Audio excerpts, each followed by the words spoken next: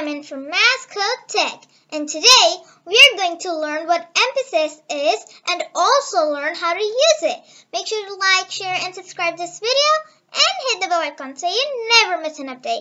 Let's hop right into the video.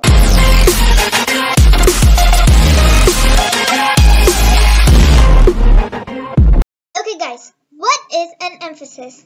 Emphasis is used as EMM in HTML, and it is defined as emphasized text.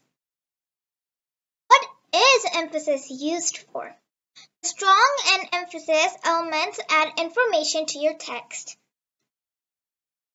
3 more days before my birthday,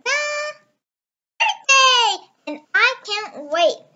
So let's get started with the lesson now.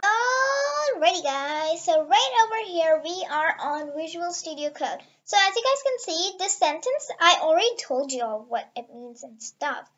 So we're going to use that and we're going to make the main parts a little stronger. So, and emphasis stands for M. And it's one of the 2 tags you'll be learning today. So we're gonna write down. So I think let's find where the main information is.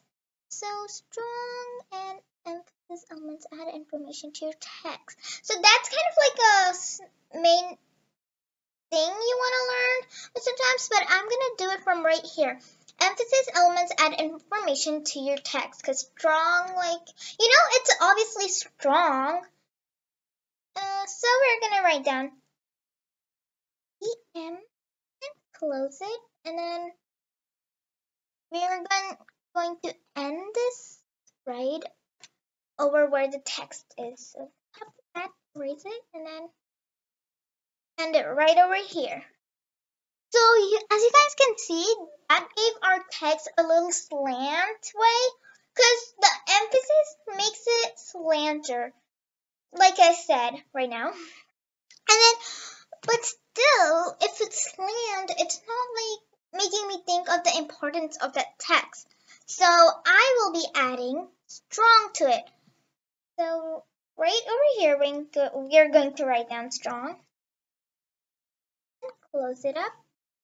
We don't want to end it right next to this where we write down strong. I'm going to end it somewhere else. So erase that part. And we're going to end it up right here where text is. And ta-da! It has been bolded, and it looks like it's really a strong text, and it gives me more information than the other first 3 words. So yeah, don't forget to like and share and subscribe this video and hit the bell icon so you never miss an update. Bye, see you later.